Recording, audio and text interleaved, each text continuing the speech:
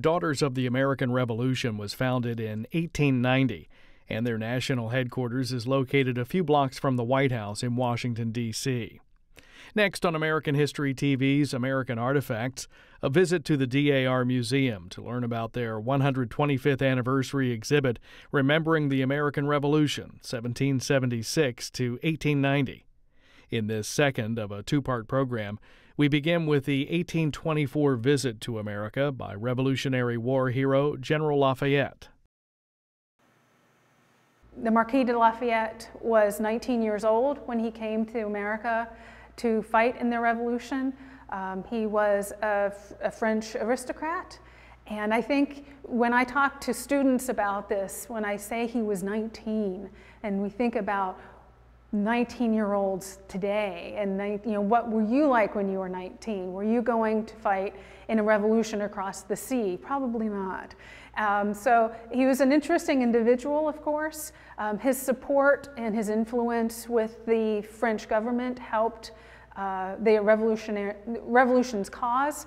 So when he came back in the 1820s, and he was invited back by President Monroe for the purpose of remembering the revolution. Monroe saw that, of course, people are starting to die off, the revolutionaries are starting to leave us, but Lafayette was still a living connection to the revolution. So he came back in 1824 and did this amazing, I think, an amazing tour of what was then the United States in an era when there wasn't trains. Of course, there weren't automobiles. So this is horses and carriages that he crisscrossed the then United States. And the fact that he hit so many places, both from New York City down to Charleston and everywhere in between, I think is remarkable in such a short time period.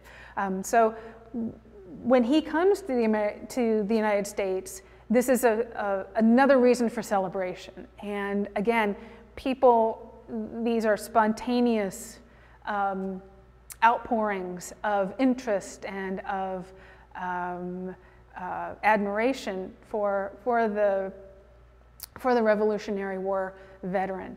And we were discussing when we were developing this exhibition, was this an instruction? Did people get instructions on Lafayette is coming, you need to do this, you need to have a parade, or you need to have a ball, or you need to, there wasn't that, the government, the president didn't send out letters to the governor saying, well, you need to do something.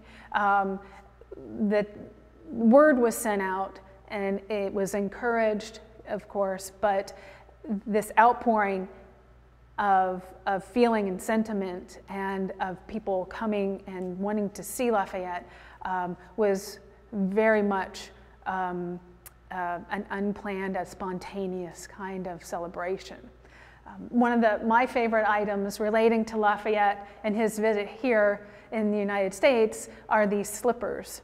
And these slippers were worn to a ball that was held in New York City, and they're very, very fragile. You can even see that from the picture. I think they're linen and silk and with a leather sole. So probably worn just to the ball to dance in, and nothing else, and put away and saved. We know who wore these slippers. Her name was Angelica James. And so that's another wonderful connection that we have, the identification that goes along. It's not just the story, but that Miss James is connected to these slippers.